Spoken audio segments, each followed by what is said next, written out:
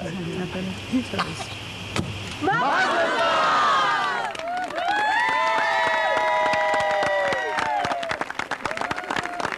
right, while we invite Tracy and Josh to please be seated, I'd like to ask everyone else to please rise.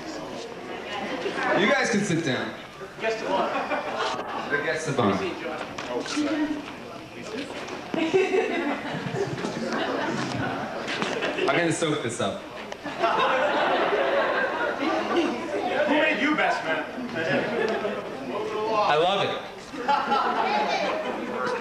I love everybody here. I might not have met you before, but I love somebody who loves you. Everybody here is connected to me by 1 degree of love. I love you. I know I'm not supposed to use this as a political platform, but it's election year, next year. I want everyone to vote Al Sharpton. Al Sharpton 04.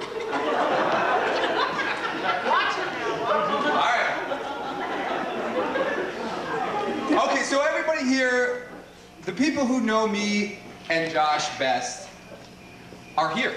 Everybody's here. Everybody is here right now. It's all happening. It's all happening.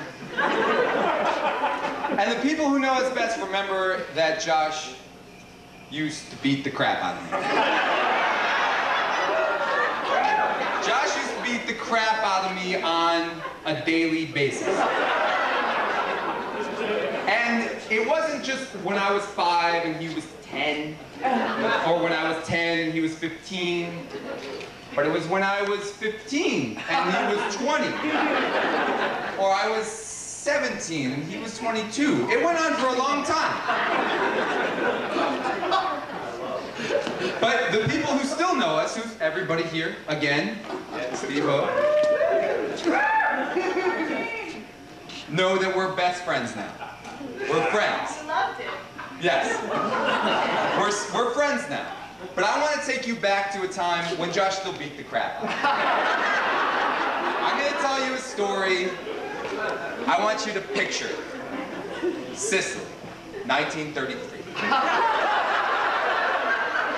All right, okay. Picture it. Jerusalem, 1994. A year after the Oslo Peace Accords, which I'm sure we all here know, made everybody in the Middle East love everybody forever. So the family took a trip to Jerusalem in 1994. It was good times in the Middle East. Wait 1 second.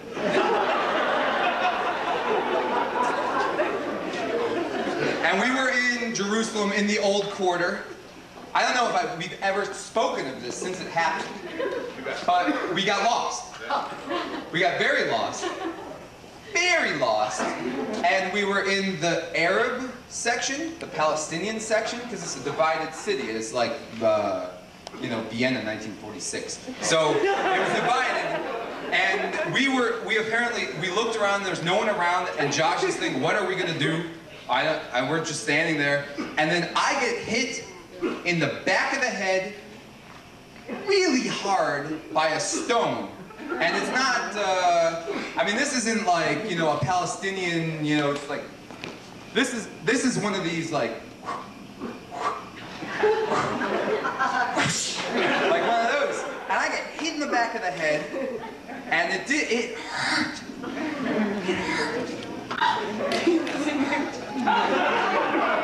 And the rest of the story's fuzzy.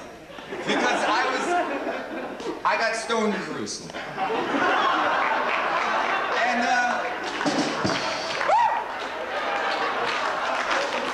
that's for keep. Okay. I got stoned in Jerusalem with Josh. And I turn around, and I'm hit in the back of the head, and I see the stone bouncing away. And I turn to Josh. I don't see the Palestinian youth who threw it at me. I don't think it was, Mohammad Abbas, Abu, or whatever. Okay, and Josh, this is the time when he used to beat me. But Josh was a big brother about it. And I turned to Josh and I said, Josh, I just got hit in the back of the head with a stone. It hurt. And Josh says, really? And I say, yes. And he says, let's go. And he grabs me and we go. I mean, it's fuzzy. I don't remember what happened. But we made it. And Josh was the big brother who, you know, even back when he beat me up, he was a big brother. He took care of me. And I vaguely remember seeing some Hasidic Jews, and I think Josh said, follow those shoes! And we went, and we made it. And there was Mom and Dad, and we were alive, we made it. And now everything, and we made it out of the Palestinian Quarter alive. And here I am today. It could have been the end. So my point is, even though Josh used to beat the crap out of me on a daily basis, especially when on vacation, he was always a big brother. And he's, you know, obviously still my big brother. And Tracy, you're my big sister now. And I love everybody here, but I love you two the best.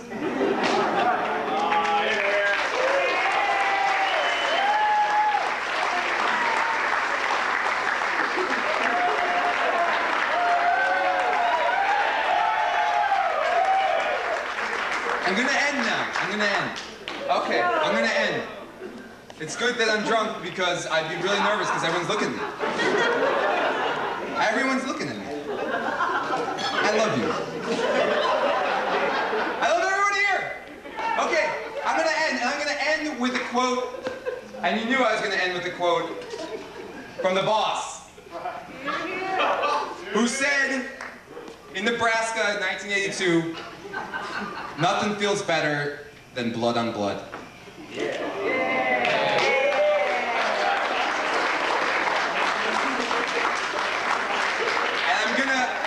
Joe Roberts, the best song he ever wrote about brothers.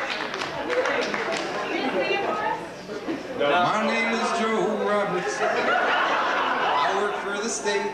I'm a sergeant out of Perryville, barracks number 8. Always done an honest job, as honest as I could. I got a brother named Davey. And Davey ain't no good. Okay. All right, and I'll quote myself now. Freshman year, NYU, Rosh Hashanah. You remember what I said? La Mela, the Italian restaurant, with the Cuban Jews from Texas. I want you to all say it with me. You know what I'm gonna say. This is it. I'm going out on this. It's Hebrew. Can you do it? Yeah.